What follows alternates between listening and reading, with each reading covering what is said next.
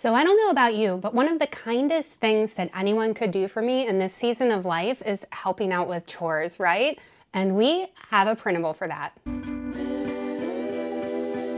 Hey and welcome. As usual, I am super pumped that you are here. If this is your first time here, I'm Amanda, and I really kind of tend to be either a little too extra sometimes, or on the flip side, I also like to choose to let things be easy. And both of these things have their place. I hope that I can support you in whatever it is that you are doing by sharing some cool freebies, some ideas, some encouragement, all that good stuff. So be sure to like and subscribe so I can continue to sprinkle some awkward inspiration into your days.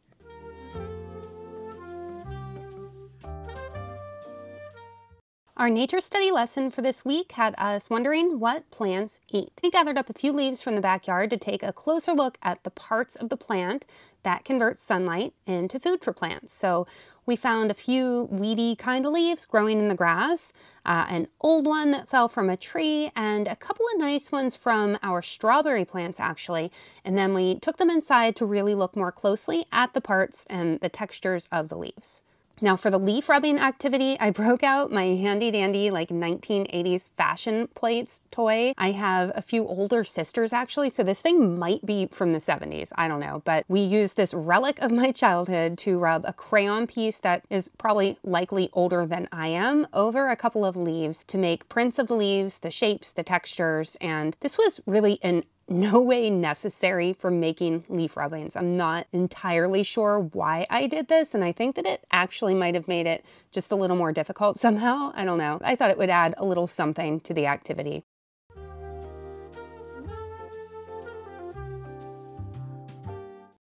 Our first math and science activity was a classic, so like another kind of throwback to my childhood and hopefully to everyone's childhoods, but I was initially tempted to use our play couch for this activity like a nugget. We have one, it's called a cozy couch, and because that's like just what it's for, right? To build things, and we build with it all the time. And I wanted this activity to sort of stand out a bit, to be something different and special for the school lesson. So I grabbed a big quilt and a couple of chairs from the dining room and some clips and clamps that I found laying around. And we put some other blankets along with this big beach towel on the back of the couch, just to add some support back there to keep it from caving in.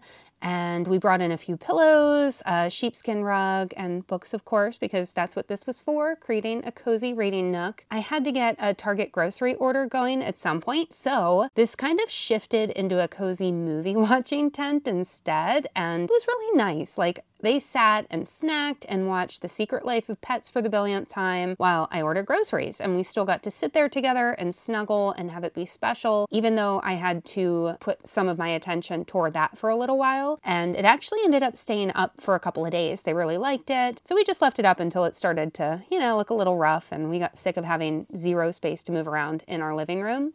We also did the little finger play a few times through the week, and I just sang it as a little song that I made up, and they really liked this one, and I think that the song part made it kind of catchy, you know? So she sang it by herself here and there, and even made this little cardboard book to go along with it. So I think that this will definitely be one to remember in the fall.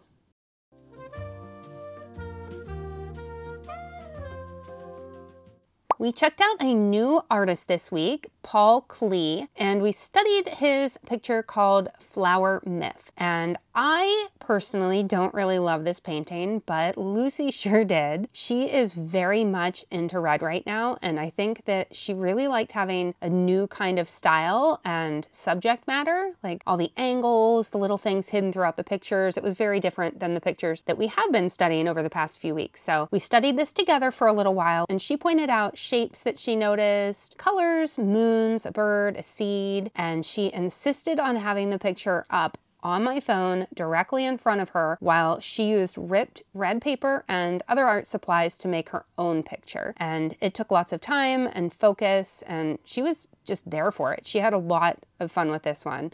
And at one point I took my phone back so that I could take some video, and I printed it out for her on our little sticker printer thing here, thinking that it might be cool to put this one in the corner of her version of the picture and just kind of have them side by side. But she really wanted to stick it up in her dollhouse homeschool room instead. And I'm gonna have to remember that. Now that we started sticking things in there, I think that she might want to put anything and everything that we print in there.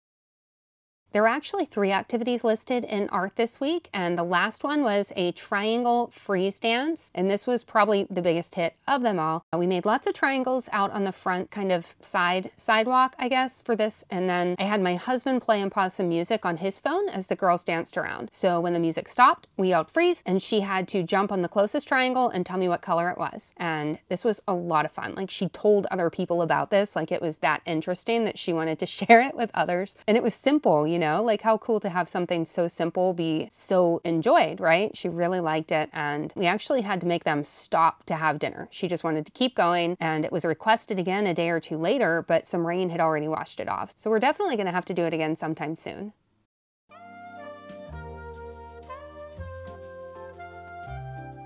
We also had a new composer this week, Rossini, and we really just took some time to listen to some of his stuff as we had breakfast and really just generally went about our day. We talked about the instruments that we heard, and this is actually sort of becoming a habit now after doing it for so long. It's something that's just sort of naturally coming up, and we noticed that his songs, what we heard anyway on our ALEXA, they seem to have a lot more singing as a part of the music than a lot of the other composers that we've listened to so far. And then we also watched the YouTube video that was suggested in the parent guide, and that's it. You know, you can really just kind of knock this one out as you're going about your day, as you're having breakfast, as you're driving, as you're doing chores. And speaking of chores,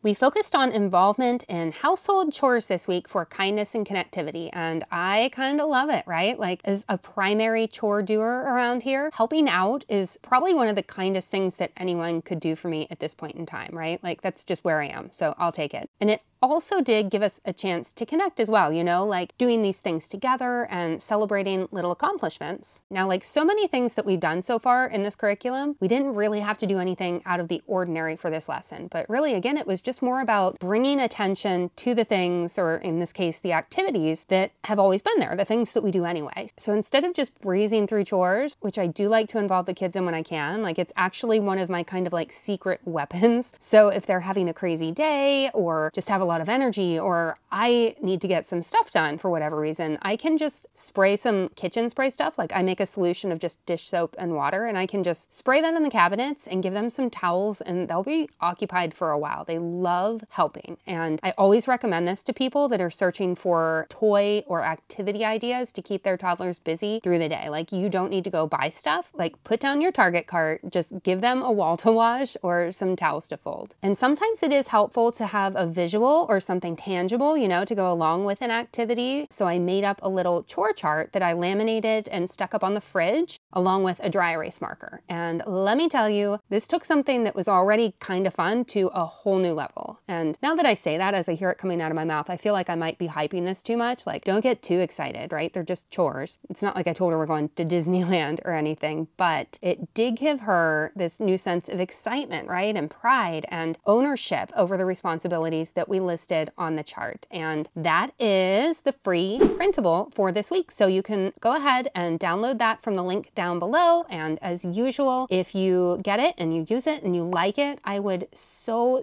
very much appreciate an Instagram tag at Foursquare Schoolhouse so that I can see it in action.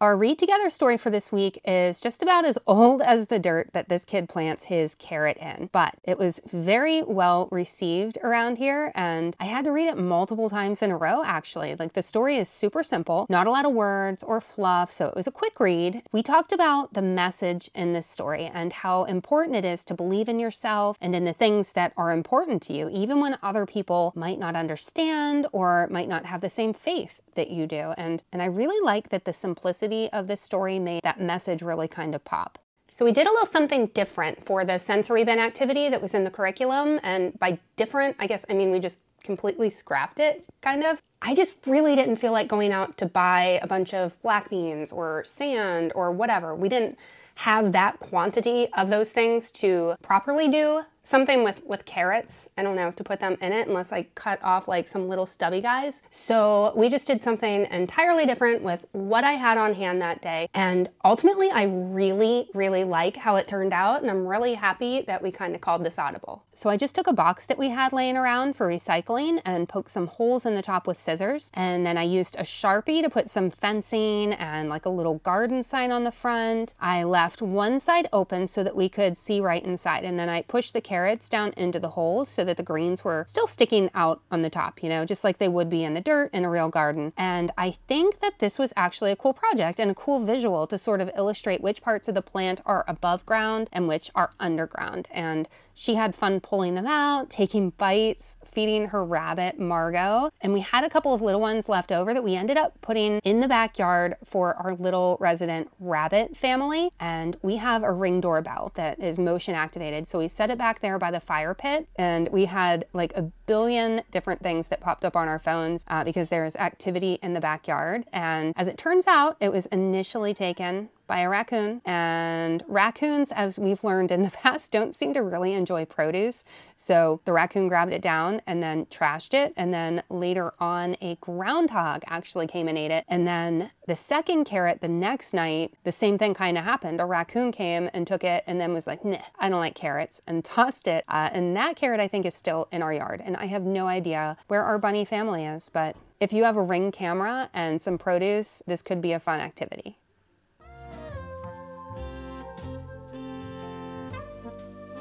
For this week's kitchen classroom seed activity, we broke open some green beans as we were making dinner one night, and then the next morning we stuck the little beans into a Ziploc bag with a wet paper towel. So we taped this bag up in the dining room window so that they could see it more easily, and also because it gets a lot more light in there than it does in the kitchen. Then we just kind of checked on it every day. Like most of the time there wasn't much action at first, but then they started to sprout a little bit after probably most of the week had passed, and they're still up there and they've sprouted a good bit. So we've been keeping an eye on them, and we're going to probably sometime soon transfer them into a little pot with some soil to see if we can grow some more beans.